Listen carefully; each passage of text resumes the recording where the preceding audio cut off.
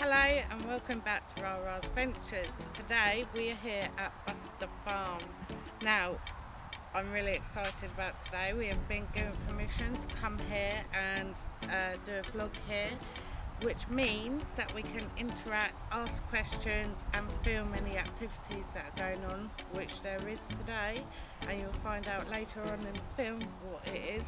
We hope to film some of it and maybe ask some questions. We'll see how it goes. Butser Farm ticked all the boxes coming here when researching on what they have to offer and what they're about. So I'm going to read a little about that quickly. So Butser Farm is an ancient farm and is a multi-century visitor experience, ideal for those with a variety of learning needs and styles. All their activities and lecture tours are designed with accessibility in mind. So you can see why I'm quite excited to visit here. They cover everything that we're looking into, accessibility for people with disabilities, and that's visible or non-visible. As you all know, COVID-19 has hit everywhere. So I need to read to you how it's affected Butser Farm. I've quoted this from their website, so I give you the right information before you visit, but I do advise to keep checking their website if you are coming, because as we all know, things are changing all the time.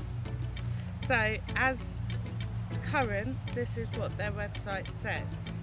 We're currently open on selected days, Wednesday, Thursday, Friday, Saturday and Sunday, for a limited number of visitors, staff and volunteers. Tickets will be for a time slot and release over 2 weeks. Please note, unfortunately we do not currently have the staff levels to be able to monitor our phone lines. If you have an inquiry regarding your ticket or booking that is not covered by the frequently asked questions on their website, please email them and they'll get back to you as soon as possible. I will be leaving the link underneath so you're able to do this, or you can visit their website to press their link to go straight through. Things that they've had to change because of COVID. You have to pre-book, is a must, so there's plenty of room on the farm to keep a safe distance. When going into a shop you must wear a mask unless you're exempt or you have a lanyard. They also have put in a one-way system to go around the farm, and they have limited the amount of people allowed in toilets at one time, this so they keep up with cleaning and safe distance. They have placed sanitizer around the farm for you to use, but have asked not to bring your own. I do believe this is something to do with the animals. I'm not 100% sure, but I will check this out.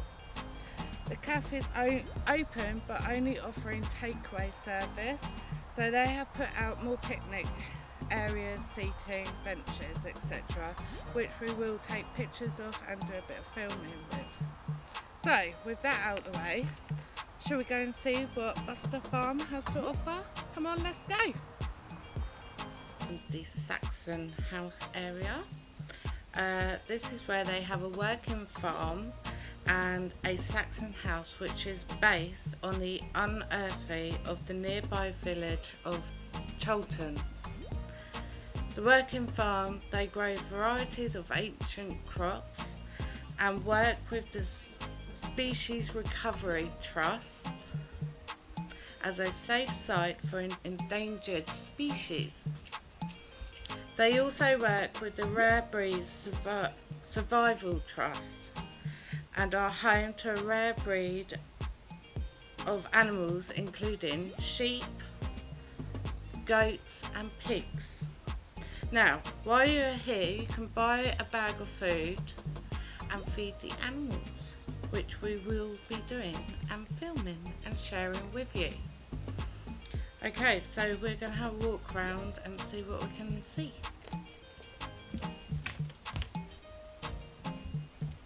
Okay, so we have come to the Roman Villa Garden, We've come to the garden bit first, as we came across this first. So you've got all your herbs, it's a working garden, and on each little part they've got a little bit of information. So the Romans are said to have introduced many herbs to Britain, including rosemary, thyme, bay and basil. And then each little plot has a little bit about what they are and about. Okay, so we're going to walk round to the house and have a view, look round and see what we can see. So if you follow me, we'll go. Be warned, the path is flattish, but it does have stones, so it will be a bit bumpy in a wheelchair, but it's accessible, so please bear that in mind. Very peaceful here.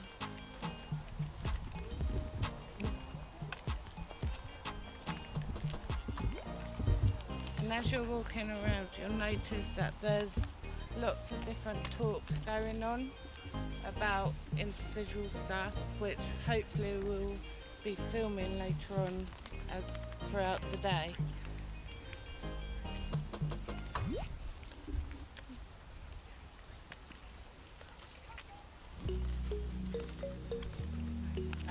And also they have alcohol gel spread out around the farm, so please use it.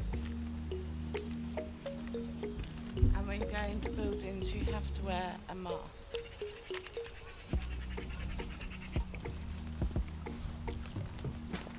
Now at this place they have put in a concrete path, so it's more accessible, which is brilliant. Have you used it hand sanitizer?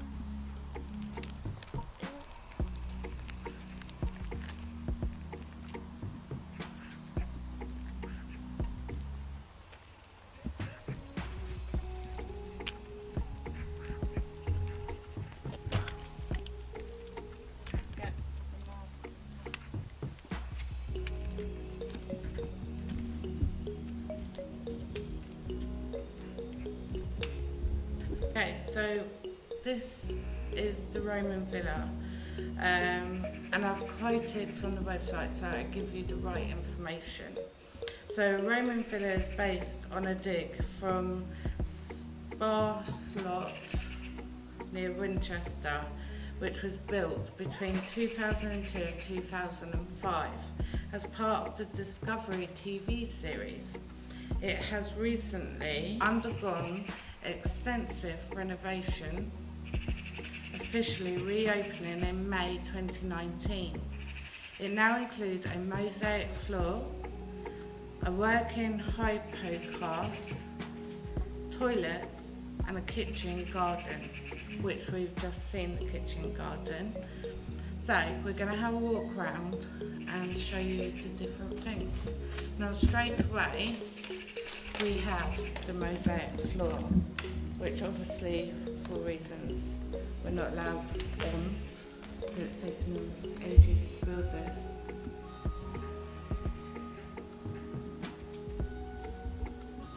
Okay.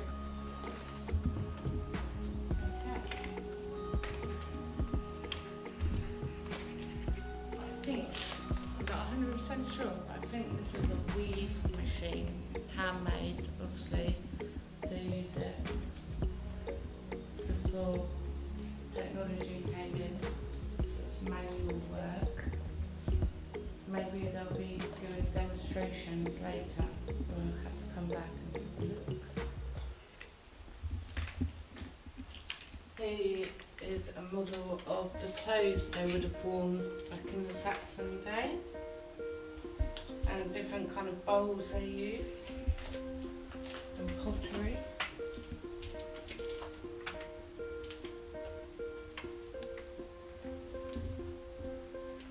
Okay, so here we have a stove for the cooking, and what looks like a bed, could be a sofa, I don't know.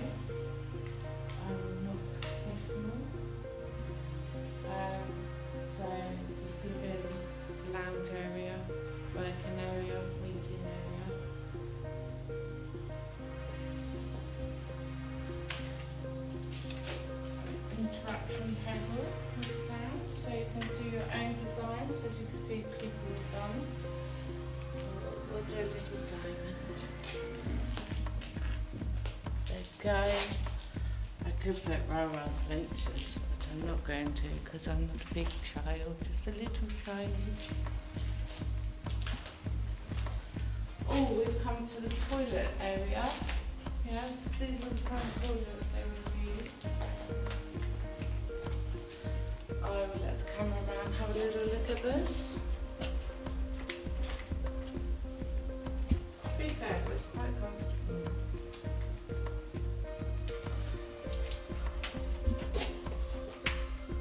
Here, looks like another cooking area room.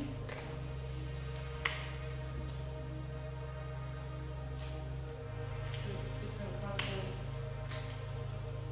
furniture to represent the Roman times.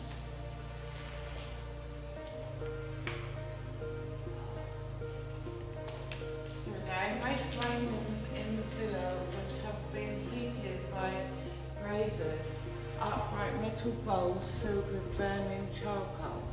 One room in the villa had an underfloor heating system called a hypocast. Beneath the floor was a grid of tunnels. A fire was lit at the entrance and heat spread under the floors and up the walls through the flues, heating the space. I just wanted to point out that obviously at the minute everything's one level, but this next room does go up and they put a slope instead of a step, so it's more disabled friendly for wheelchairs. So I just wanted to point that out to you guys. So I'm going to go through, have a little nosy.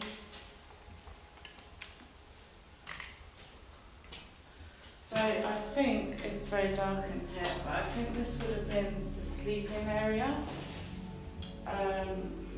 Very slim single bed. Not sure if I'd want to sleep on that right now, but yes. So I would say this is a bedroom of some sort. So we are at the Stone Age area. Here are 3 buildings. The large Horton House, which is an ongoing construction, which we're going to show you in a minute, and 2 structures based on digs at Durrington Walls near Stonehenge. Other experience in this period include the construction and testing of log boats and the growing of early crops such as darnel and upright goosefoot. Funny word, isn't it? But yes, before we go in, all buildings, remember that you have to wear a face mask unless you're exempt like me, so please put this in mind. Also, it's only one group, so one family at a time or a couple in each building for social distancing. Okay, so let's go and have a little movie. Mind your head.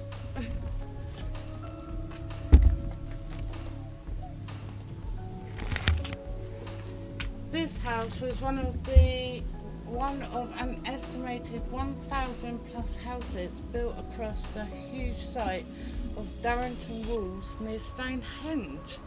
Imagine living in here. It's actually quite warm, but it's a warm day.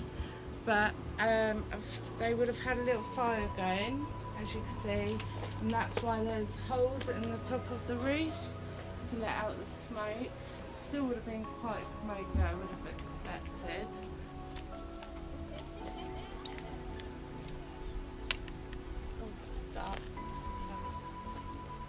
Okay, so this one is a little different. As you can see, before we go in, the entrance kind of has a kind of porch and you go in and round.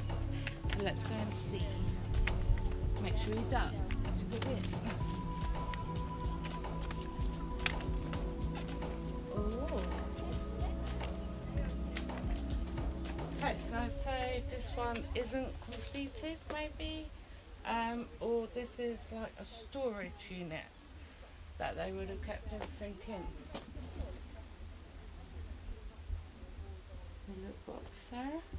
Here's straw, what would have been used for the building materials. There's no like flooring, it is just dirt compacted. So now we're going to move on to the main house, which is also still in construction. So let's go and have a little waddle and see the main house. Please hold your heads, there's lots of low points.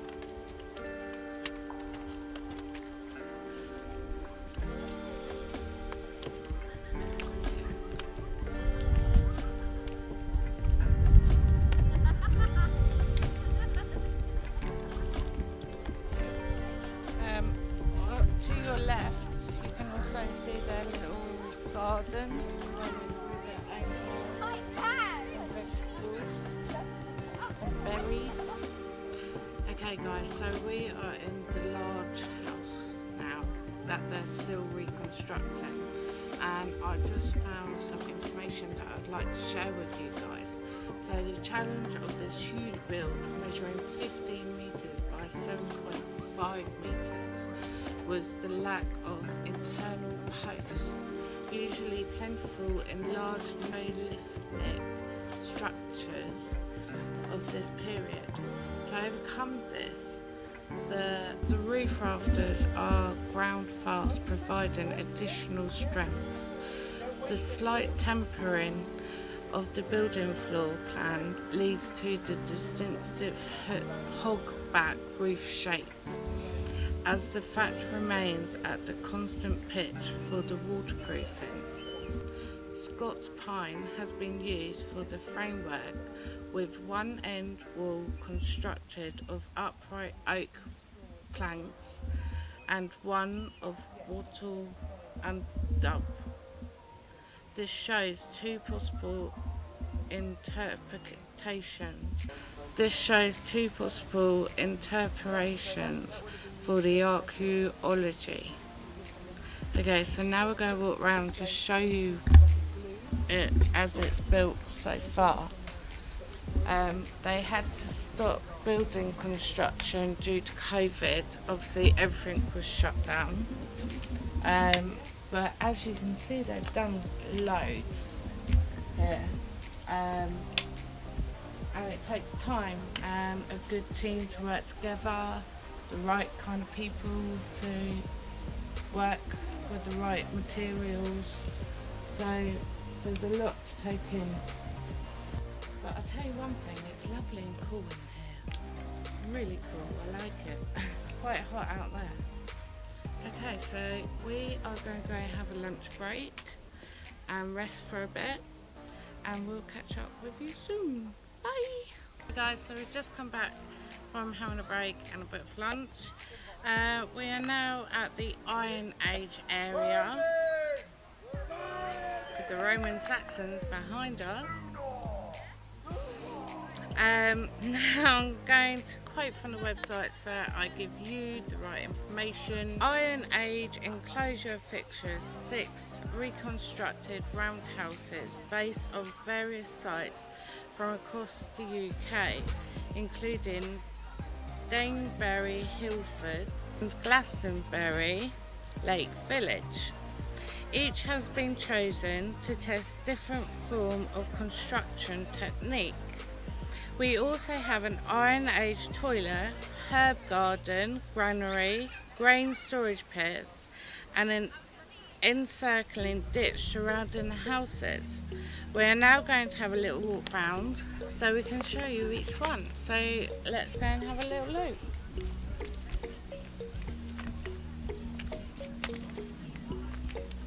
Again, you must wear face covering going into each building. So this is the roundhouse, which is about 150 BC. The building's based on an excavation of an Iron Age roundhouse from Dunbury, Hilford, near Andover, Hants. So let's have a little waddle in. As you can see, the flooring is chalk. Very fine. dusty.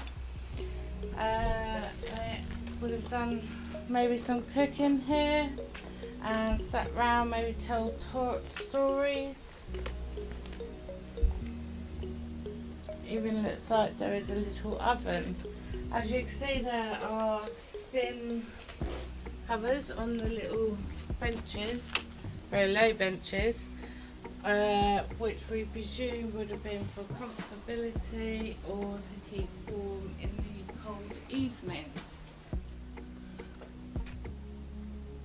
Okay, so we're going to have another nosy and see what's in the next house.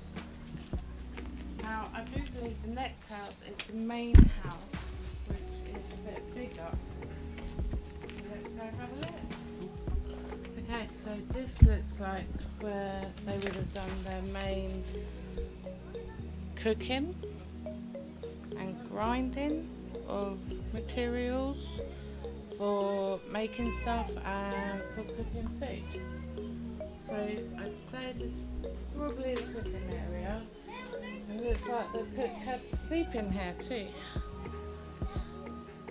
Okay, so this one, please be careful when you have to bend to get in there.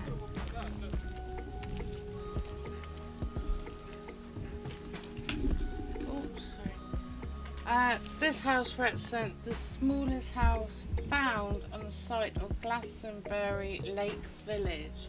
The original house was built on a marshy ground and was prone to sinking. Oh my god, I would not like to stay in here long. So we decided to build an experimental lightweight house to see if sinking could be prevented. The wattle and daub walls are fairly thin, made of Somerset willow rather than local hazel. The roof is made using lighter ring thatching and the doors are covered with animal skins instead of wood. Despite all these measures, it still weighs 4.3 tonnes. That's very heavy, isn't it? I personally would not like to live in this near the water if it sinks. So I do like my bricks and water.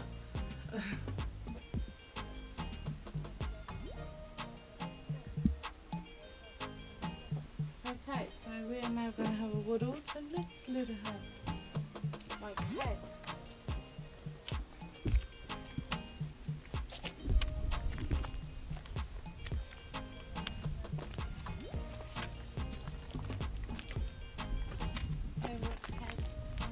This one's a bit bigger, represents the best preserved house found on the site of a lake village in Glastonbury. The original house had a floor rebuilt 4 times as it sank into the marshy land at the site. The floor is formed of a layer of clay and topped of layers of bushwood and timber. The patterns on the internal wall are based on real designs from Iron Age pottery. Here we have a replica of an Iron Age toilet. Now, as you can see, it's very basic. Okay, so this is an Iron Age house. Now, they say that a whole family would have lived in here. The mum, the dad, the children, and extended, and everything would happen in this one round part of the house. There were no separate rooms, nothing. So all your cooking happened here, all your meetings happened here, sleeping happened here. Everything that you do at home happened in this one room. And I just wanted to share this because it's quite amazing. Could you imagine you and your family living in here with no separate rooms? Pretty cool. The floor again is chalk. When they were cooking it, we've got quite smoky. Okay, so let's go see what else we can find. want to stop here so I can share with you some of the things that they offer and what is at the visitors centre.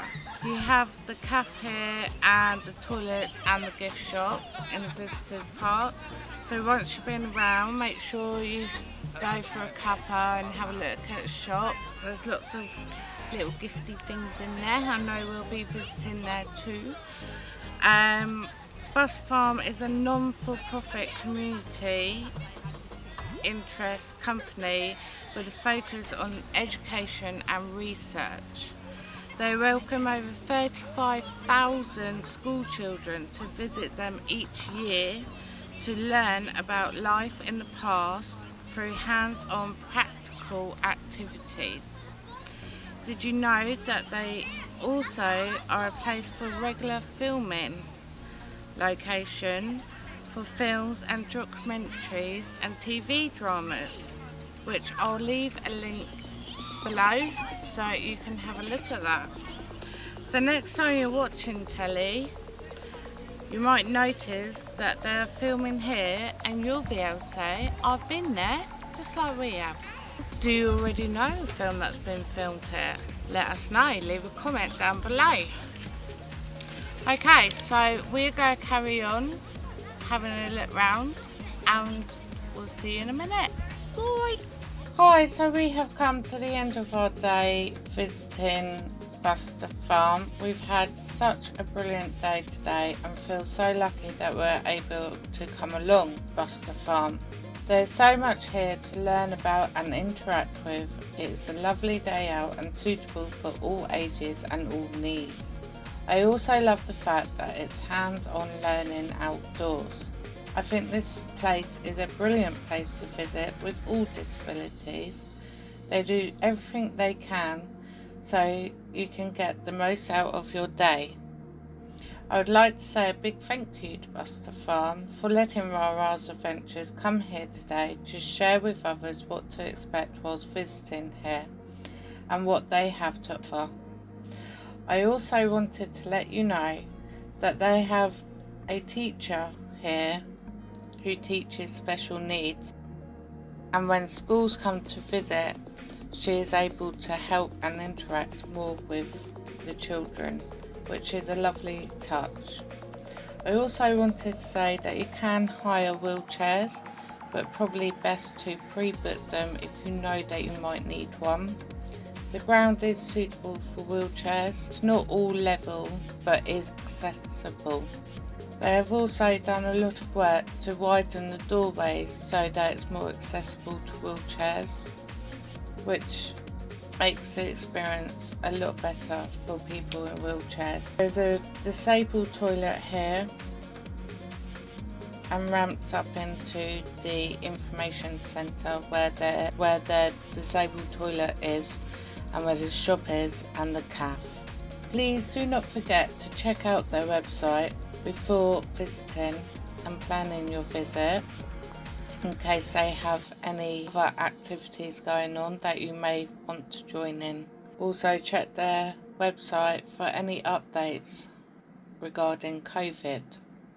And please don't forget to book your ticket before coming or you will be turned away. I would like to say a big thank you to everyone supporting us on YouTube, and do not forget, if you haven't already, don't forget to hit that subscribe button. I hope you all enjoyed your visit with us today, and we look forward to seeing you again next month with more Rarars Adventures. So take care and we'll see you soon. Bye!